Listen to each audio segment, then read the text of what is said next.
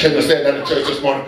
But when you said love my neighbor, I'm going to love my neighbor. Why? Because I was buried in baptism. So everything my mother told me, my father taught me, my environment taught me, everything that I had before does not matter. Because when I went in the water by faith, I died. And I was raised up in newness. So now grace is running my life. God's telling me where to go, how to go, when to go, and what to do. That's why I'm doing this the right way here. So now that I'm under grace, I have to die to all that I am. So all those bad attitudes I had and all these things I can't keep telling people, y'all just gotta understand this how I am. You ain't dead yet. Because if you have died with Christ, how you are won't matter no more. You'll give up your reputation. You'll give up your way of being and say, Lord, I'm going to do it your way.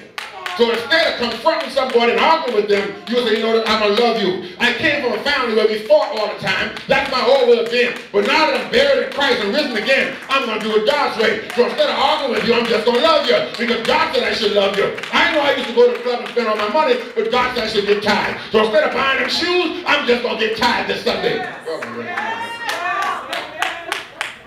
Because I'm under grace. I think I came to the wrong church because I know this is the right message. So I have to understand now that I'm living up under the grace of God. Grace is all about God. So let's just see some things about grace this morning that I wrote down for you. Grace. Grace. Let's say grace is the work of God in the life of man. The Bible says by grace are you saved. You know what that means? By God's power. I just explained that. The book says in Romans 3:24, you're justified by grace. You don't become justified by God based on your lifestyle. Right, man. And I appreciate that. So many people don't come to church. So many people don't do ministry. Because they don't understand justification is by God's power. Amen. God justified you. And when you got saved, he knew who you was when he justified you. You know what that means? He qualified you to do all things. So there's nothing going on in your life that should disqualify you from ministry. There's nothing that's going on in your life that should disqualify you from having the best things and wanting the best. Because you've been justified through God's own work in your life. By grace, you've been justified. The Bible says you became righteous by grace. Are y'all getting what I'm saying here? It was God's grace that got you the way you are. You're right with God through grace, not works. Because if it was works, then there's no more of grace. But if it's grace, it's no longer of works. So if I'm living up under grace, it's not about what I can do, it's what I can believe. Or what I'm willing to believe.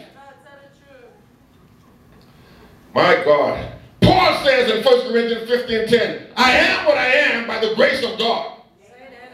The great apostle Paul, who we read all the time, he said, I'm doing this, I'm able to write these scriptures, I'm able to preach, I'm able to stand up under the pressure by the grace of God. I'm able to overcome the devil by the grace of God. Somebody hold a grace. I know this is a hard message for you because you don't hear this a lot. But let me tell you something. You know you done tried everything you know how to try. You done study every scripture you know how to study. And you still can't get it to happen. But if you just receive grace, if you step aside and say, Lord, I'm just going to receive your influence in this thing. I'm just going to believe what you said in your word. I'm going to act like that's true when I don't think it's true. I'm just going to receive your grace. It's going to make the biggest difference in your life that you could ever imagine. Grace is sufficient for you. Amen. So let me just... Give me about 10 more minutes, I'll be finished. Somebody holler grace. Grace. Before I read the scriptures, I might as well just tell you something. If you're going to succeed in this kingdom, if you have an apostolic anointing on your life, an apostolic call, you're part of an apostolic ministry. If you are a life changer on this earth, you're going to have to learn, and you will have to learn how to receive grace. Amen. Because the warfare that you deal with is so intense, only grace is going to get you to the next place. Amen. Grace is going to be the thing that gets you to the next struggle.